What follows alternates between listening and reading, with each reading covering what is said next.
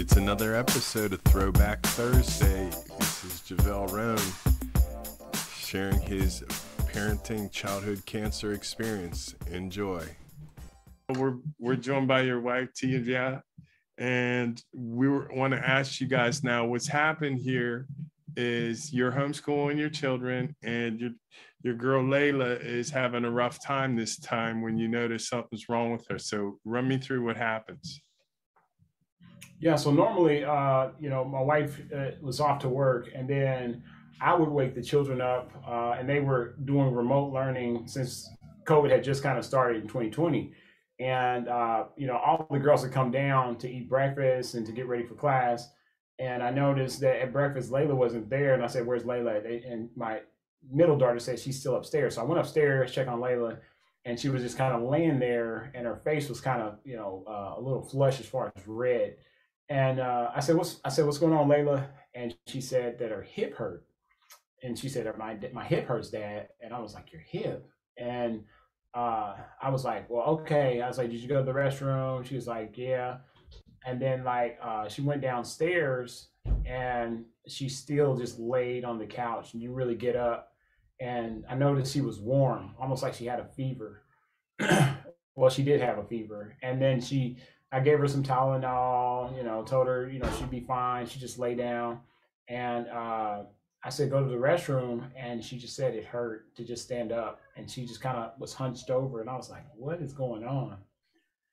So later that day, my wife came home. And then she said, babe, let's go get her checked out. And I was like, I think you're right. We should take her to the doctor. So.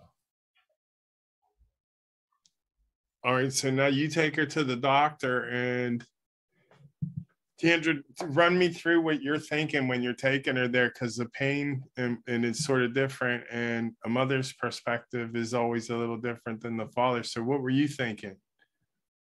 I think I was probably thinking something more of like maybe her appendix or something like that, something that's like a quick kind of, if it is the problem, something that can be resolved rather like quickly, than a recovery. So I took her to the emergency room, and they did scans. And then the doctor comes in, and she kind of sits there, and she sits down, and she says, well, it looks like there's a mass on her left side, and it looks like there's possible internal bleeding. And when she said internal bleeding, I just like, wait, what? Internal bleeding, like. So she's got a tumor that's internally bleeding is their diagnosis. Right. That's just over the top. So yeah. Now kid going crazy right now because can't get in here.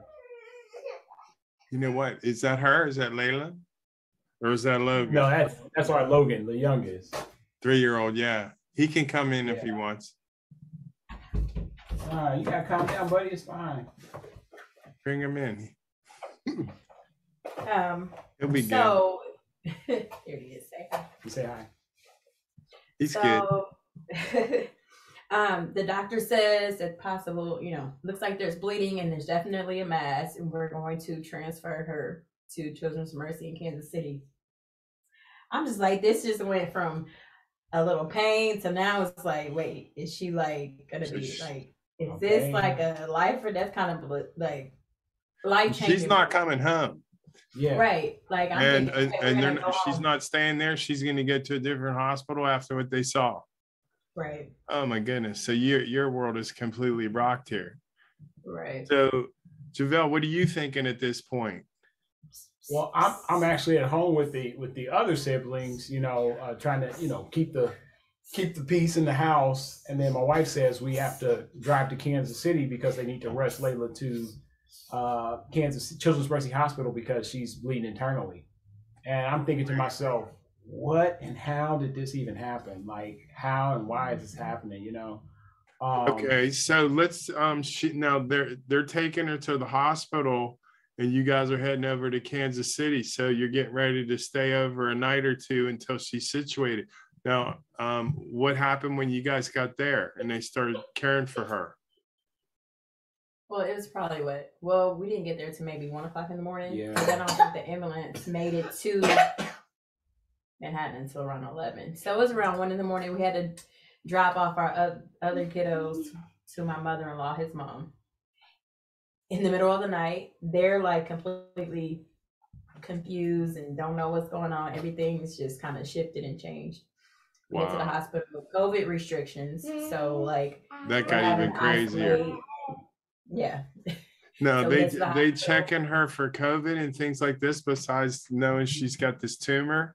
Right, yeah. And now that's like when the whole thing sort of gets impersonal. Like she gets treated like, you know, in a POW camp type of approach is they shift them off to the cooler. They just get different treatment. It's not right. But so how long is she there before treatments and so forth start or end at that point where she can come home? Well, she was in the hospital for about a week and almost 2 weeks, about a week and a half. With scans, I think before she left, she had one. She had one procedure before we left. They did just one. They did a biopsy. Yeah. You were saying after this, so the scan, the internal bleeding, so they found the cancer. She's diagnosed that she went through 25 rounds of chemotherapy in 7.5 months. Is that accurate?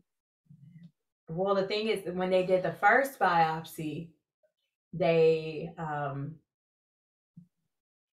were just saying, you know, it's a mass, but we think, you know, what really is the issue is the inflammation, right? Like, okay, so they're not saying that it's cancer at that point. They're just saying she's got some sort of a tumor.